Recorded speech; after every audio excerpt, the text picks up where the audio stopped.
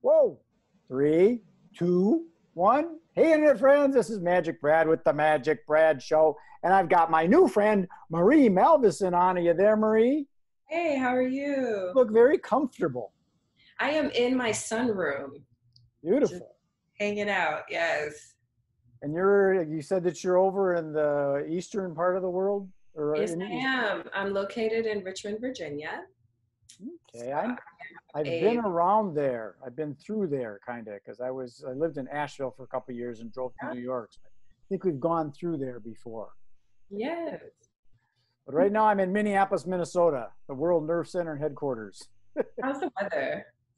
It's getting a little chilly. Today it's pretty warm, but this is my wife's favorite time of year, and it's mine kind of like, oh God, winter's coming. Let's just deal with it. I've seen the pictures. I'm like, how can anyone withstand the wind? It's not as bad as you think it is. Ah. It really is not. I mean, sometimes it's really, really cold and it lasts for like a few months and stuff. But the change of the seasons is beautiful, and we get the 100+ degrees up here too. Some people think that this is the tundra. I did an event here once. It was an international event, and people came with jackets, and they're all cold, and it was August, and 100 degrees, and they wonder, what the heck have I got this jacket for? I really don't need this jacket in 100-degree weather. It's not that bad. Mm. And then that accent we got, the Minnesota accent, that came from Fargo. It's not Minnesota. Fargo's the Dakotas. Gotcha. Gotcha. Well, let's talk a little bit about your business. I checked out your website and things. You're in the world of photography. And you know what? Photography has always been fascinating to me because it's one of those things where, like back in the day, the developing time and the aperture and the light's got to be just right, and the focus, and there's so many different variables. How do you guys do that? Oh, it hasn't changed. The only difference is it's all gone digital, and it's about capturing a subject or a frame in how you think they should be captured, or in some cases, if you want to add an artistic spin to it.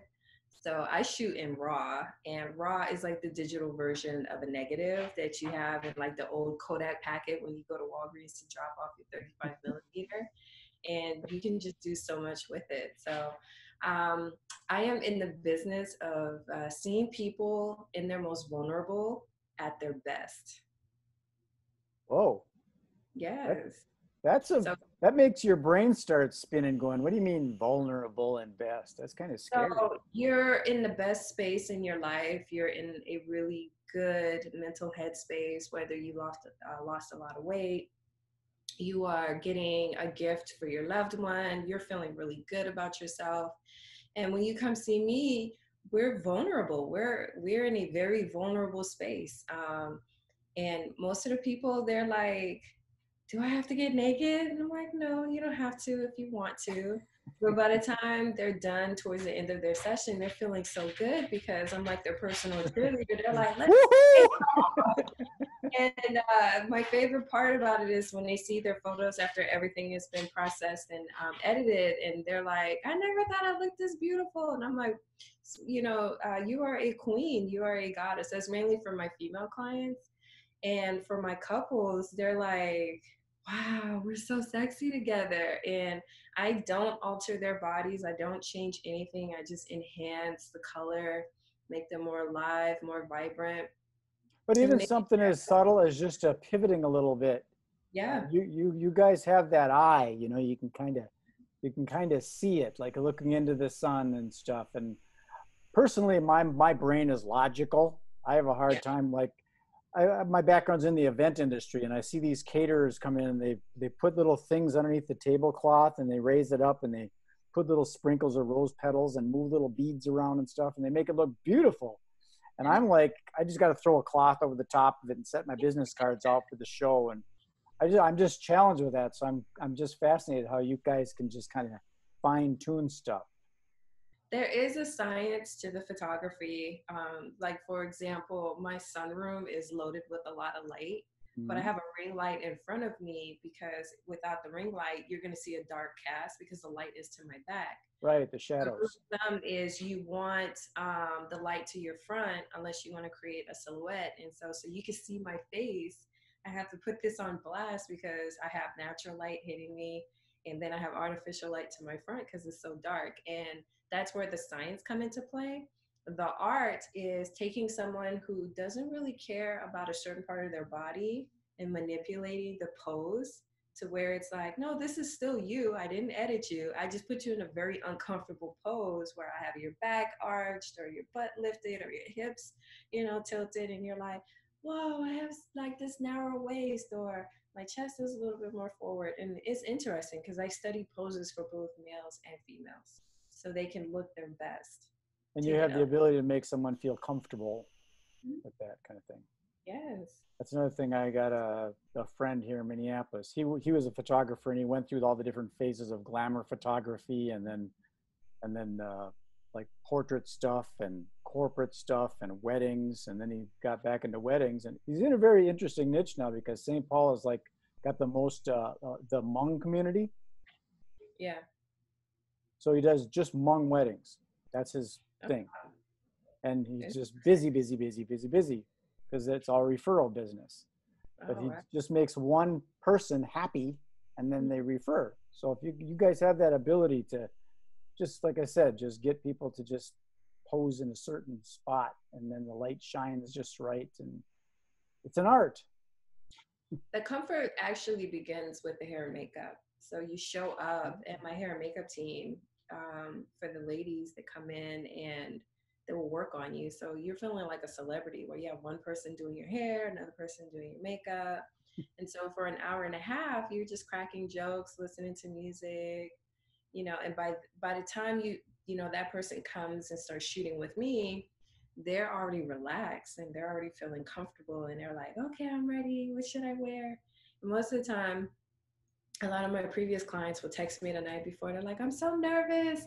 I don't know what to bring. And I'm like, bring an entire suitcase. I will help you with the styling. So it's an entire concierge service where they feel like a complete and total celebrity. And I It's love, almost like a pampering at a salon. yes, exactly. Cool, except you capture the moment, so it lives forever. Exactly. Yeah. Cool. How long have Mhm. you been doing this? I started in 2019, the February of 2019, I started shooting. Okay, I so did 20 years in the military and I wanted something different. And I it's wanted, different. yes, I wanted to express my creative artistic side. So the funny thing is I actually do more operations and logistics because I was a logistics officer first. Hmm. And then the photography is like a small percentage of what I mainly do. I do a lot of behind the scenes bookkeeping and I write and I'm writing content and I'm constantly having to reformat and redesign everything. And I'm studying and I'm researching different poses because a lot of my clients are not a size two. So it's like, how do I help make someone who doesn't see what they look like or their representation in the media and still make them feel beautiful. So I do a lot of research and reading. Sure. Yeah, you got Hmm. to have your thumb on the industry, kind of, so to speak. Yeah. Hmm. I had a question that was in my head and then it took off on me. That happens sometimes.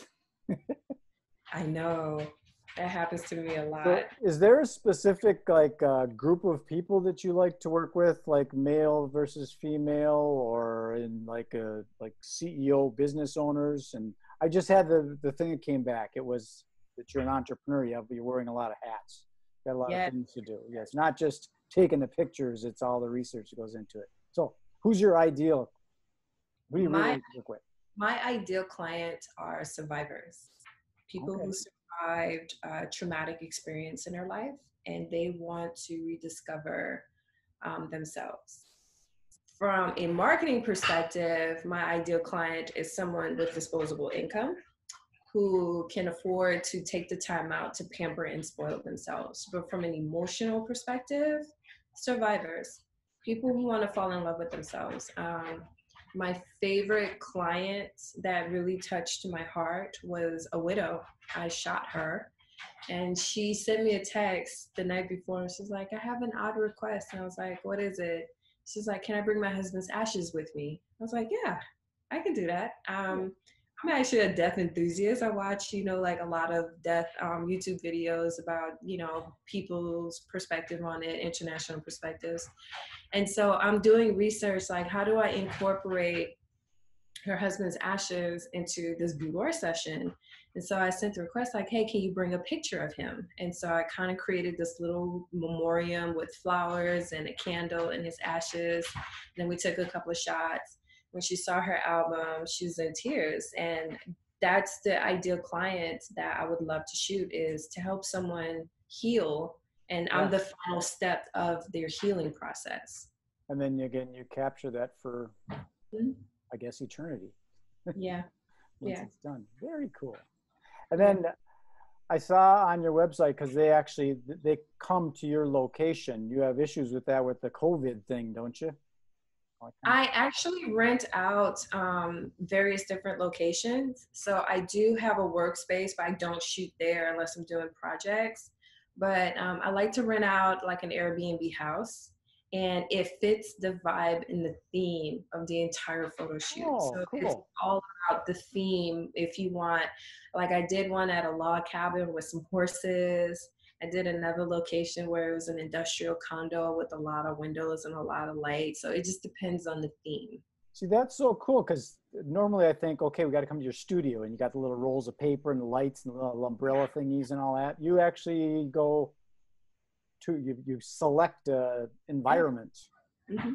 It's an entire luxury experience. So that So it, must be great for you to be able to go on to like Airbnb, research different venues and things. And do you pretty much work within your area, or is this kind of thing like someone out in Hollywood says, hey, I want you to come out, and you I budget travel. that in? You'll I can go? definitely travel. Yeah. If they want me to come out and shoot, I like to plan out the entire experience. So it starts off with a consultation, give me an idea. What I like to do is, as they're talking and I'm getting to know their personality, I start wargaming like, ooh, this would be a really good fantasy vibe. I remember I did one photo shoot where we replicated a music video. There was like an R&B music video where she was just, like really enjoying herself, and she's waiting for her lover to come and see her. She's putting on a show. It was so fun. Oh, so you're into storytelling and stuff too. I love telling stories through their photos. And the most important aspect is the album piece, because they get their digital file and they're like, oh my God, I'm so pretty. But when I arrange their pictures in an album, it tells a specific story, where I shoot pictures of candles. Or one photo shoot I did, it was raining and we had a view of the city skyline. So I shot through the window and you could see the watermarks through the window. And I do very little Photoshop. It is all organic, so it's right there in the I like frame. that. I Yeah. like just take advantage of the natural light and Mhm. or the however you light it and stuff, and just keep it raw and real. And then just stills, or do you do video stuff? I actually do offer some video.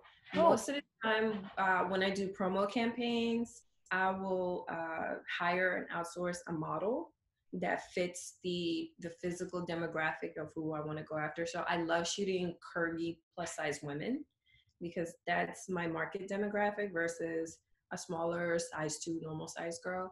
I'm very inclusive, so it doesn't matter who you are. You can be male, female, trans. I'm all about, hey, if you want to feel your best, you want to feel sexy, you want to feel sensual, come see me. It doesn't very matter what cool. you identify as. So I'm very inclusive. Well, initially when I first saw that you're a photographer, because normally I interview like entrepreneurs and marketing people and all this. So this is more on the art side. I've interviewed up some bizarre people, UFO experts and this cigarette whisperer. He taught people how to quit smoking and stuff. But initially I was thinking, okay, click, click, click. But it sounds like you create a whole experience for people. And I can get into that because my background in the event industry, they take a whole hotel ballroom and they can convert it into something, just with Yeah. props and displays and floral and all that kind of stuff. And you're an event planner kind of with a camera. I do. I plan the location, I get my team. So you get an entire glam team going on. If you want hair and makeup for my guys, it's pretty easy. So I'm also your personal stylist. Like a And travel agent. yeah, travel agent, and it just kind of get it's all about a theme and a mood. Yeah. So I want you to feel comfortable. I want you to feel relaxed. And then during the session, I want you to have fun, and I want you to, just really be in the moment. And then after your session, I want you to look back and say, you did that. You achieved this milestone, and you have this newfound sense of confidence where you can go into your workplace or your relationship and say, you know what? I am great. I am worthy. I am beautiful. And I can do all of that. And I would like to say, I like to plant that seed of confidence where months or years down the line, when you look at your pictures, you're like, yes, I did that. There we go. Something to remember. Mm-hmm. I'm not good at keeping photographs myself. Never was. My wife is good at it. So that's good to have a partner that does that kind of thing. So if someone is interested in hearing all this and they're going, that's intriguing, how are they going to get a hold of you? How do we connect? And do you have any something on your website? You can fill out a little form or something? So I have a consultation link. We can do it by Zoom or by telephone. You can reach me at www.bohemianvisions.com. You Bohemian can Visions. follow Bohemian Visions. You can follow me on Facebook or Instagram under Bohemian Visions Photography, because someone else took Bohemian Visions. And if you want to see how I work, I'm on YouTube. So my videos on YouTube is more geared towards the potential client, not necessarily a tutorial, where, I kind of show you that I do help you with the posing. Posing is not one size fit all, and you will have an amazing experience. Very cool. Mm-hmm. Well, Maria, I appreciate you taking the time. You just look so comfortable. That's what I really like. It's normally like we're in this little box, but you're all chill. Thank you so much for having me. I truly If appreciate you it. want to stay on, we'll have a little chat. But other than that, I'm going to beam this up to the universe and keyword it and propagate it out and see if we can hook some people for you. Oh, that would be great. Okay. Thank you very much. Peace. Bye.